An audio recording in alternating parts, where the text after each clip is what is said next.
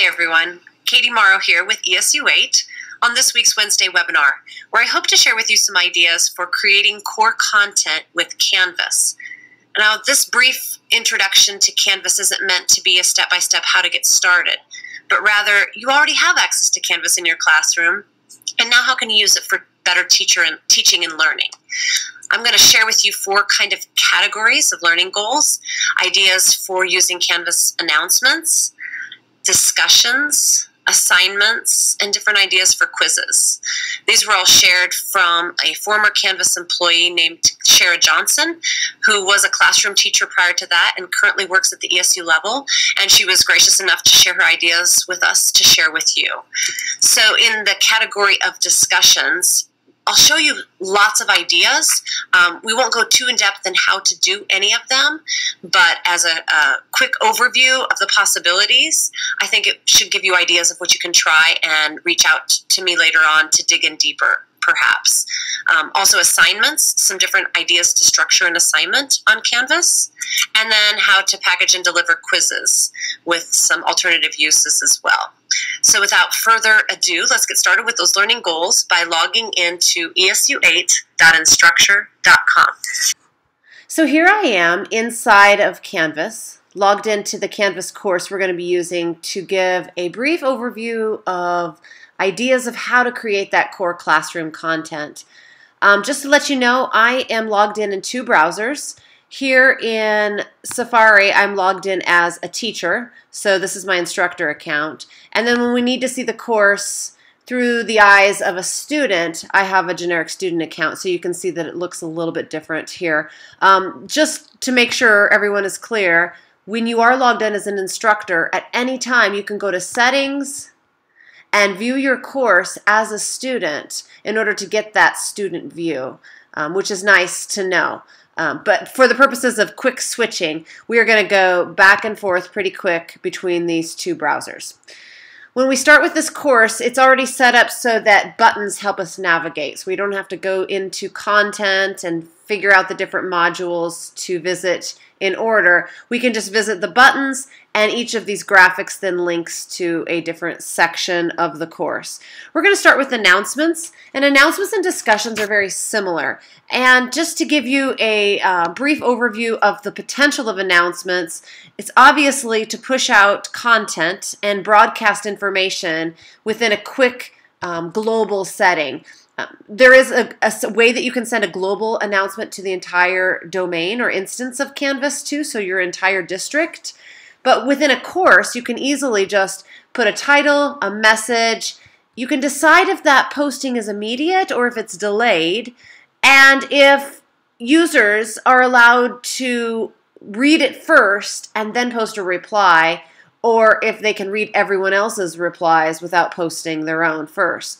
Because of the ability to add replies to announcements, it's very similar to discussions.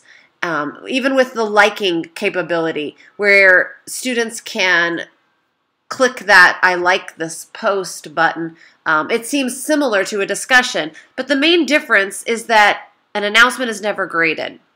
And so even if a discussion is non-graded, it still has a trackable feature where there's a column in the gradebook and you can see who has participated and who hasn't. So think about announcements as the way to broadcast information and give information out, whereas a conversation or a discussion would be more of an invitation to participate. Now, that being said, there's still some great simple uses for announcements. We can use announcements to set expectations. We can send the announcement out prior to class beginning or right at the beginning, maybe schedule it for the very beginning of class and tell students what they are to expect that day. You can send reminders out to students and remind them that something is due or something is upcoming, or just a gentle reminder to practice some more inside of the Canvas course. Because of the ability to delay posting, it's nice to have it come at a certain moment in time, maybe when your course is happening, or during the face-to-face meeting time, or maybe outside of class time. And one other additional setting that is nice to know is that you can include video and audio or multimedia files very easily. So you can record a quick video introduction to a new unit or a lesson or an activity, or even just do a little bit of talking that goes with your announcement that students could listen to perhaps when you're gone and there's a substitute in the room. So a lot of really simple things that you can do with announcements on a quick level. Don't underestimate the power to celebrate student achievements or accomplishments. Just give those virtual pats on the back, and or share step-by-step directions and help support the rest of the content in Canvas. Let's go ahead now, though, into the next section where we're going to spend most of our time, which is how to use announcements. So if we again use these navigation buttons and view our graphic that shows lots of ideas for using discussions, we're going to start with the anticipatory set. And this is to set the pace, to set the learning objectives for the day, to get people started thinking about what is the topic for our class content, just to set the stage a little bit. And this discussion could be getting to know you. It could be sharing one piece of information that you bring to class with you. A very simple discussion can be initiated, and then students can participate maybe as a bell ringer, perhaps. Discussions can also be ongoing. So in the student view here, we could also see how when I click on the ongoing discussions, the open-ended discussions, this might be a parking lot where students can continually refer back to and post things that they need help on or extra support. Just a general question about the course. The thing about the pinned discussions or the open-ended discussions that are ongoing is that when you make them in your course, you just put them in a different section. So here I am in discussions. You can see all the ones that have already been created in this course. And in this top section called pinned discussion, that's where that open-ended discussion lives and stays. So it's like locked into the top of the discussion section. Now you just do that by adding a new discussion. Of course, your criteria is down below. These will carry through all of the different examples, whether or not replies can be threaded and somebody can reply to a reply, whether or not the user or the learner must post first before they see everybody else's responses, whether or not it's graded and has a column on the grade book for tracking, and whether or not the students can like things. We're going to talk about group discussions in a second, but if we did want to make this into a pinned discussion, it would just be ongoing. We'd hit save, and then we move it up into that top section. So now all of our discussions are listed in the Discussions tab, and it should be as simple as drag and drop to get it into that right section. So ordered by recent activity is how the normal discussions show up, but this ongoing help, we would just move it up into this top section, and of course publish it when we want people to see it. The next way that you might choose to use discussions is as a back channel. So a back channel could happen outside of your LMS as well, but the next time you show a video or a lecture or a presentation where students are consuming a large amount of content, consider simply having a discussion opened up in the background in Canvas so the students can ask questions without stopping the lecture or the instructional video.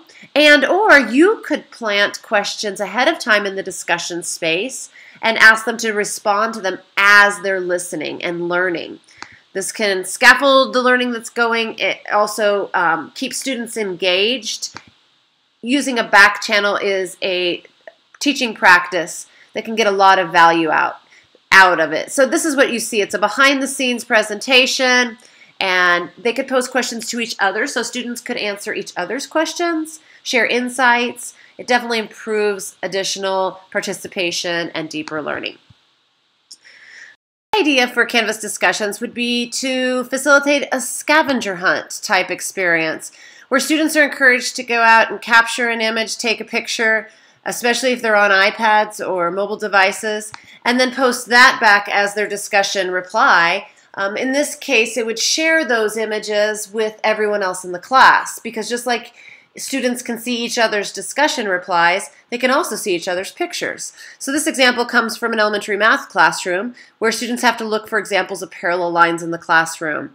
Again, if they're on the iPad version of Canvas, it's very easy to capture an image and put it directly into that post. On the laptop version, they can snap their picture and then post it as a piece of their reply. Setting these up, whether they need to post their own before they can see each other's posts, or just allowing them to see other ideas before they post their own, either way is appropriate depending on your objectives. And the really great thing is that discussion becomes more ongoing as people see each other's posts and images and ideas that they've found in their scavenger hunt, and they're able to discuss, why does this qualify, why does this not, how did you create that, or how did you find that, etc.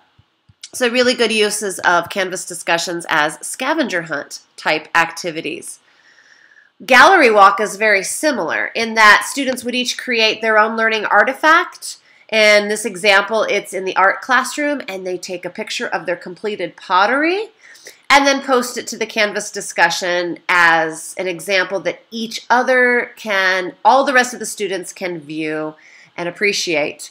Now, as an added benefit here, this example of the gallery walk is reminding us that teachers can attach a rubric or a link to another document onto the Canvas discussion, and then ask students to use a rubric to score each other's work or to give feedback.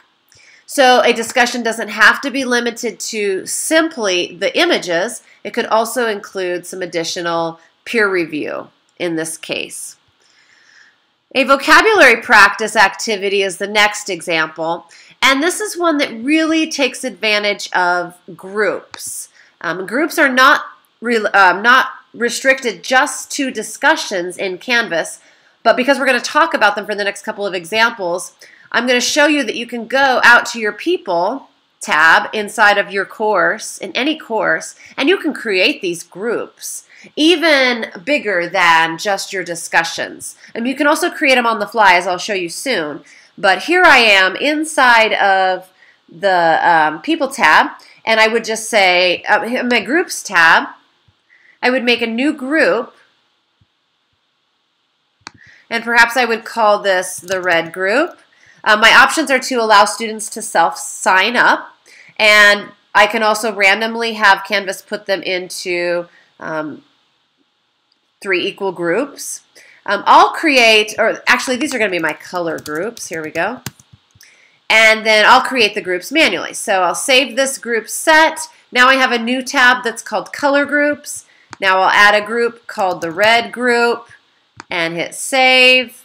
Another group called the blue group and hit save. You can get the idea there. I now just drag my students into those groups. So I want Molly and Tina to be in the blue group. Now I have 2 students inside of that one. I want Heidi and Jill to be in the red group.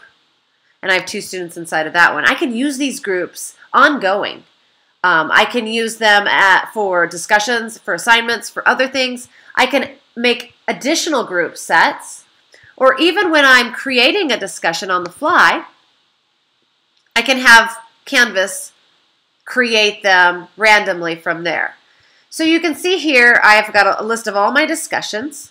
I'm going to start a new one, and we'll just go ahead and call this our vocabulary practice, because that's the activity we're going to explain how we use groups for it. Down towards the bottom of the options for the discussion, we just check the box that says this is a group discussion, and here's where we can choose those color groups as the way that these vocabulary practice is assigned. If I didn't want to use that group, I would just say new group category. I might call this vocabulary groups. And let's, in this example, do 3 random equal groups. Now, this vocabulary discussion is going to be assigned to each group so that they only see each other's responses. And it kind of helps weed through when you have a whole class discussion and make it something more focused, more manageable for students to see each other's posts and reply to each other. Just so you know as well, when you go to the People tab now, those vocabulary practice groups that Canvas automatically created, they will show up globally as an option for you to use in your assignments. And for students, it'll tell them you've been assigned to vocab group 1 or vocab group 2 or whatever it might be. So let's go back to the vocabulary practice example for discussions. In this example, the idea is that vocabulary terms would be posted as the discussion prompt by the teacher, and then each small group would be responsible for using one word in a sentence before the next student in their group hits reply and adds the next word in a sentence. And the trick is that each sentence should make sense in a logical order and tie together with the next or the previous. So this is a small practice activity that can be used with any subject area, any vocabulary words. Like I said, you decide the number of groups and how they're randomly created, or else you manually create them ahead of time. And then students only see the people in their group and only see the sentences from their group members so that they can more easily manage making those 8 sentences in this example make logical sense in order. I love that idea. I think it's an easy one that anybody could try tomorrow in their Canvas class.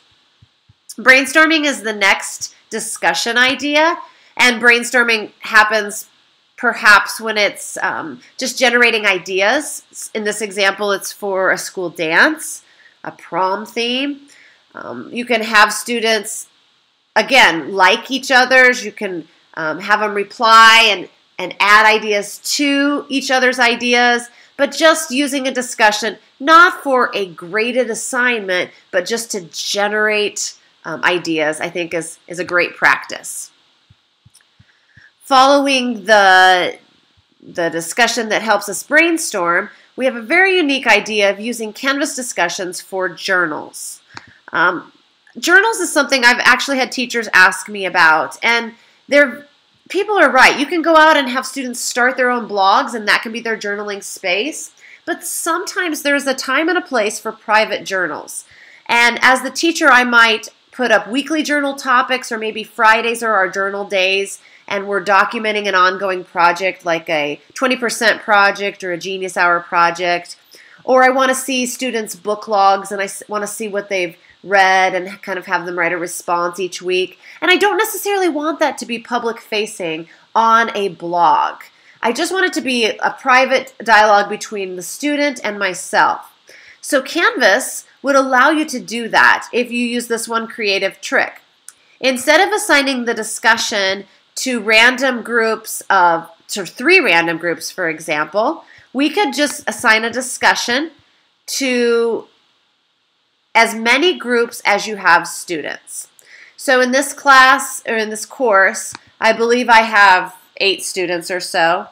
So I would create a new discussion and call this Journals.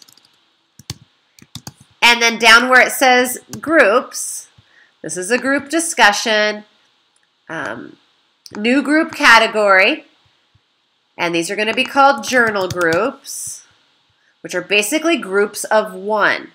And I would have Canvas split the students into, I can't remember how many students are enrolled, so let's just say 10. Create the category, and now anytime they post in this discussion, I'm going to see their post and be able to reply to it, and they're going to see it, but no one else. It also gives me a column on the gradebook and the ability to track and see when students have posted to their journal and when they haven't. And if I go back to the student side now, and I'm able to go ahead and go home, or look at the People tab, I can see the groups that I belonged to. So I can see that group of 1, my journal group, should pop up here. And it shows that I'm a member of it. Oh, this one is showing all of them, but there should be the one that I'm in. Here we go, down here. So I will get that option, and it's just a really great way to keep those journals private, but still let Canvas do the hard work of setting things up for you. Okay, next on our agenda here is the idea of using discussions as sentence corrections vehicles, or this might be your daily proofreading sentences, your math problem where you post it on the board or you post it through Canvas, and as students come in, they have to make the corrections. The recommendation here is that you restrict it so the students can't see each other's answers before they post their own. And then that just gets their initial ideas, their way to solve the problem or find the error in what is on the board, and post it first, and then they can compare it with everybody else's. The next idea is using students to take on that workload of being the facilitator in small groups. So orally you would tell your students which group they're in and make one designated student in each, the facilitator. They're in charge of making the initial posts and checking to make sure that all replies are addressed, and that takes that load off of your shoulders. The next week you would then rotate roles. I think this is a great skill for students to practice and have some exposure to prior to them going off to higher education, and we know being asked to work in those discussion groups online in environments where they may not be as comfortable and familiar. We might as well build in some opportunities for that responsibility even in high school or even younger. One idea here was having students use a discussion during a live event. This could be even happening outside of school. The example that we were given was during the recent presidential election, that live results could be discussed through Canvas even while students were at home watching on their televisions. And then to have that archive of that dialogue as it happened live could add to or lead to really rich discussions in class the next day. A traditional discussion, but not, is just the idea of letting students add media to their discussion posts. So they could record a video response or an audio response and add it to their discussion reply, or just have it be their discussion reply.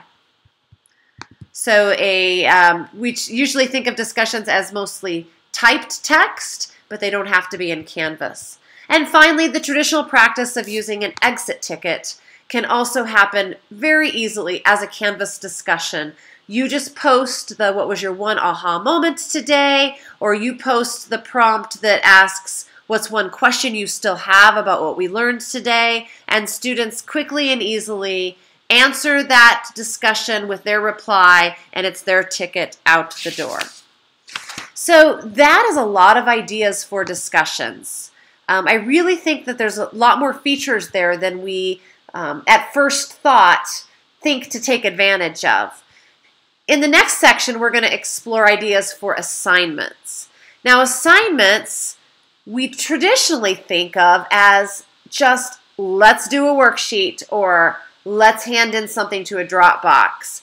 But right away, the first example is incorporating Google Docs and encouraging students to use a collaborative document to submit their answers to or their ideas to rather than the traditional worksheet. Let's take a look at this in the student view. And when we click on that first assignment to do collaboratively, the Google Doc is embedded. So you can click on the link here, or you can see it here, and now each student, different students, are able to add their ideas to this KWL chart. So we all have editing rights, and we know that we can put the links in, and we can do the sharing through Google Docs itself, but consider incorporating it into Canvas. That allows you to add additional information around the Google document, and it also gives you the column in your gradebook to track student responses. The first worksheet example here, worksheet A, is also using a Google Doc. However, it's a clever way of changing the URL as the teacher when you put it into Canvas.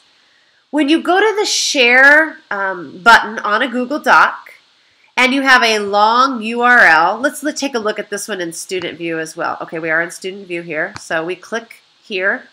I now get that grammar worksheet, but I'm forced to get a copy of it so that I'm not editing on my teacher's Google Doc. In the previous example, the KWL chart, they wanted me to edit it. In this one, they don't. They want my answers on my document and my classmate's answers on his Google Doc. So what you do is when you share your Google Doc with the blue share button in the upper right-hand corner, you get this big long URL, and the last 4 characters of it say edit. You type in copy, C-O-P-Y, and then put that on Canvas, and that forces the students, when they click on that link, to get a copy of it as their own Google Doc. They can now type their own ideas on it. They can share it back with their teacher or hand it in on that Canvas assignment. This is just a kind of a related trick that works well when integrating Google Docs with Canvas, or anything for that matter. It'll work even outside of Canvas too. The second example of a worksheet on Canvas is different yet. In this one, the cell structure worksheet is downloaded. It's linked in the assignment and then downloaded. And now the student is asked to annotate it. Annotations on the iPad, on a PDF, are beautiful. They're simple. The students can use their finger and annotate, put their drawings, and then hit the submit button in the upper right-hand corner and go right back to submitting that into Canvas for the teacher to see. On the laptop, it's not quite there yet, but we can download the PDF. We can annotate it and mark it up in whatever app will allow us to do so on our laptops, and then save it to our computer locally and attach it back to that Canvas assignment. So this is still yet another way to distribute information, to assign content to students, and then to collect it back all with the Canvas assignment. It's just worth mentioning that the annotation feature on the iPad app of the Canvas app, the iPad version, has very much been improved in the recent past. So it's worth checking out. We have another assignment example here, and this one is to do a group assignment. So this is much like the group discussions. We don't have to just assign it to an individual. We can make new groups, or we can submit them or assign them to the groups we've already used. So just reminding you, the other option with group assignments is that you can decide whether or not you want all the students in that group to receive the same grade, or if you want them to each have their own individual grade. Much like group assignments, we can also assign peer review assignments. In this example, the students are asked to write a page or a paragraph about the science content, and then down below a rubric is attached, because you may have noticed on each assignment you have the ability to add a rubric. And then you can also, let's edit the settings here for this assignment. Then you can also assign this so that students not only have to complete the task of writing the response, but they also are required to do a peer review. I can manually assign those peer reviews so that I want certain people to review each other, or I can have Canvas automatically assign them. I can tell Canvas to let them know, okay, after you post your piece of response or your piece of writing, then you need to go and review 3 other people's pieces of writing using the rubric that's attached. And of course, you get the tracking in the gradebook to do that as well. You can decide whether or not the initial student knows who is doing that peer review or not. I would recommend the anonymity feature being turned on there. And, of course, the grading details there. And the final example of maybe how to make better use of assignments in Canvas is just to remind you and your students that they can attach media to their assignment or have media be their assignment. In this example from foreign language, the students were assigned to watch the alphabet being sung in Spanish, and then after that, record themselves reciting the letters A to E in Espanol. On the student end, it looks just like this. Here they see the video to watch. Now below, record and submit yourself doing the assignment. So I would click submit the assignment as the student, and I would be prompted to record and upload my media. Bring up my webcam. I can record my response right away. This could be a reflection, a reaction. It could be an oral reading, a fluency practice, the ability to even put voice on there, as well as voice and video. Really can add to the robust nature of the assignments that you're distributing to your students. And so that leads us into quizzes. Now I'm going to go home and navigate us to this fourth category of how to make core content with Canvas. I want to guide you as I'm doing so into thinking not of quizzes as just the traditional end of the unit test or assessment, but rather start associating the word quizzes on Canvas with question generators, because that's really all they are. They're a way to generate a question and then have a way to track responses. Again, there's a lot of similarities with discussions, as you'll see in this first example of bell work. We can put something on Canvas that students do as they enter the classroom. And in the first few minutes of class where students are transitioning, they can have a task or a question or a preview activity, and they can submit their response in the form of a quiz answer. It does not have to be multiple choice. However, if it is multiple choice, they can have it self-graded without you needing to spend time doing so, and they have a quick self-assessment of where they're at. If it's open response, the main difference that you would need to be aware of is that only you would see their responses to their bell work quiz, whereas when we did it as a discussion, every student could see the responses. A practice quiz, this is just thinking of the question generator as an opportunity for students to practice over and over and over. You'll notice on this one that the teacher set it up so that they have unlimited attempts, and that's what a practice quiz is. This is less about knowing an assessment or evaluation of where a student is at, and it's more about giving them the opportunity to better their skills. So they're able to take the quiz over and over. You can decide if you want those questions randomly mixed up each time or not, and you can even have Canvas still take a score off of it, but just keep the highest score out of all of them. And all of those are in the teacher settings for Canvas as well. So just thinking of a quiz as an opportunity to practice more frequently. Worksheets. So a worksheet, even though we saw it in assignments and we saw a couple of different examples of worksheets, they can also be completed as a quiz. Just ask your worksheet questions as quiz questions. It's really just a question generator. And then, if they're multiple choice, those questions will be graded for you. If they're free response, you can go back and grade those questions through the quizzes module on Canvas and assign the score that way. Surveys. Whether you want them to be anonymous or not, you're able to get a quick pulse of your class and let them evaluate things using a quiz, a question generator. Ask a question, let them respond to it, make it ungraded, and you now have a survey inside of Canvas.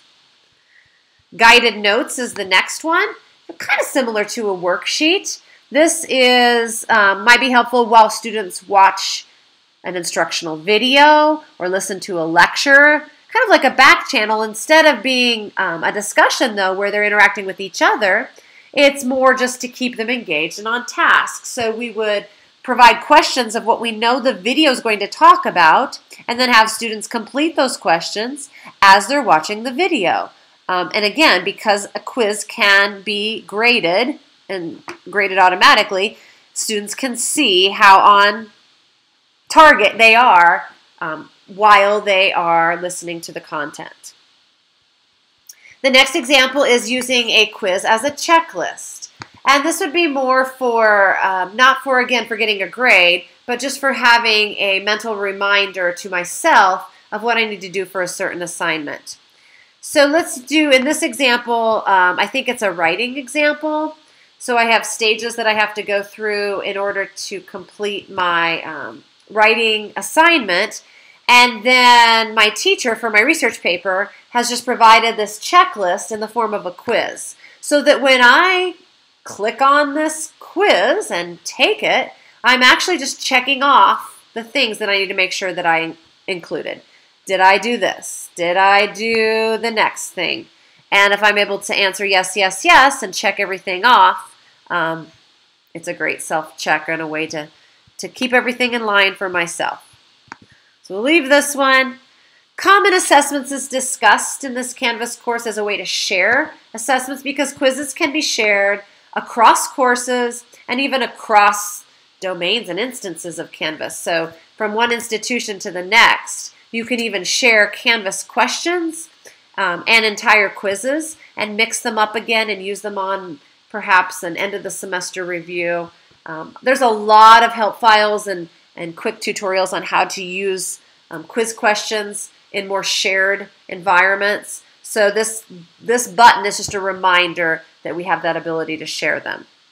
Now, a scavenger hunt, similar to the scavenger hunt we did as a discussion, this one's also in a math class. This time you were capturing pictures of different geometry terms. And again, if they're on the iPads, they're able to submit those images really quick and easily to the quiz. If they're on their laptop, they would capture their pictures, put them in a folder, and then submit them to the scavenger hunt. The difference here is they won't see each other's submissions because it's in a quiz, but you'll have that nice, easy way to track each student's participation because it is tied to the gradebook. School-wide voting. A lot of schools use Canvas or their LMS or even just Google Forms to do voting types of things like homecoming, royalty, student council ideas, just to generate ideas or student responses. And if you do it in the form of a quiz, then you have a already tabulated score at the end. So again, it's a question generator, so it doesn't have to be a scored test to use a Canvas quiz. And then finally, we have the infamous exit ticket, doing it in the form of a quiz. So in order to leave class today or go to lunch, just answer this question. And then you can have that be your simple 1 or 2 question exit ticket that is either self-graded or open response, and then you take a look at those responses later on. So I hope that gives you, hopefully, multiple ideas of ways you can create some core content with Canvas. I know that this was fast and furious, and we weren't able to go in depth with any of the ideas. If you are attending the ESU 8 Winter Workshop later this month in January 2017, I will have a session that is the same content, the same ideas, where we can practice this a little more slowly and try some of them out. There's also always the great help that's available through the Canvas guides online in the community.canvaslms.com. There's a fast track series. There's all kinds of different, there's a YouTube channel that Canvas has put up great short videos on. And then there's the step guides that are easy to read and follow if you have a specific skill you're looking to do. Sometimes these aren't helpful, though, if you don't know what you're looking for. You don't know what you don't know. And so that's why I wanted to share with you today just this menu choices of ideas. If you have better ones or additional ones, please share them back with me so that I can share them with the rest of our teachers. And if you ever have any questions or need any help, don't hesitate to reach out to us at ESU 8. Thanks so much for listening, and have a great rest of the week.